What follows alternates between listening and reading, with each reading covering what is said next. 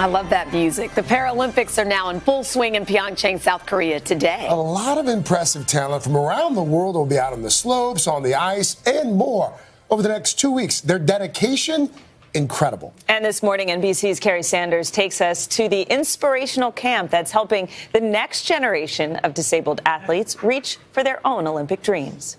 Go!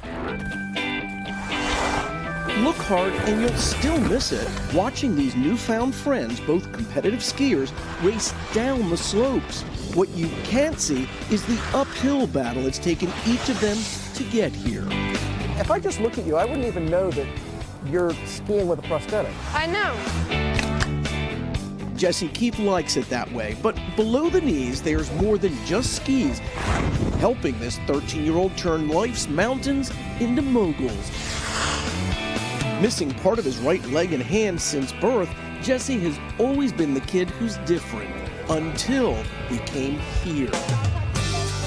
To Camp Unlimited, letting teenage amputees see their abilities. You're looking at me, right? Bringing hope to the slope at no cost to their families. Made possible these past 15 years by Shriners Hospitals for Children. And it is here Jesse met his match. Santiago Vega. Working towards the finish. A Camp Unlimited alum headed to his second Paralympics. Step into the next ski. Born with the exact same disabilities as Jesse. It's so crazy that he just happens to have the exact same thing that I have. Both were made whole in this high-tech lab at Shriners Hospital in Salt Lake City. Santi was the first one that we did one of these on. But what follows after, perhaps the greatest gift, newfound confidence. The kids themselves saying, I went back home and I wore a short sleeve shirt for the first time to school. I wore shorts for the first time. I let my friends know that I was an amputee. Like Marcia L., teased as a child, she used to hide her missing leg under heavy clothes.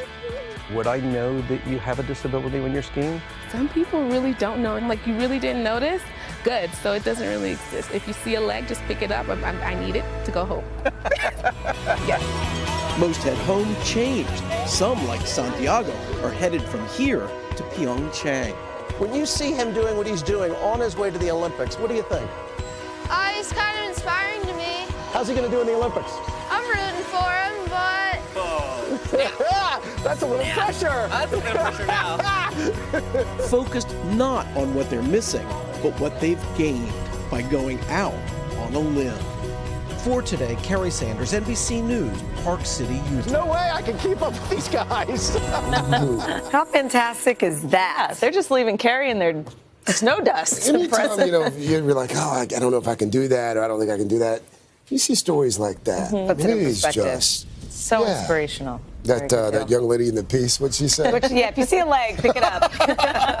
Good sense of humor. That was very good. And you can watch the Paralympics today, starting at 1 o'clock Eastern, 10 a.m. Pacific, only on NBC. All right. Hello, Today fans. Thanks for checking out our YouTube channel. Subscribe by clicking that button down there and click on any of the videos over here to watch the latest interviews, show highlights, and digital exclusives.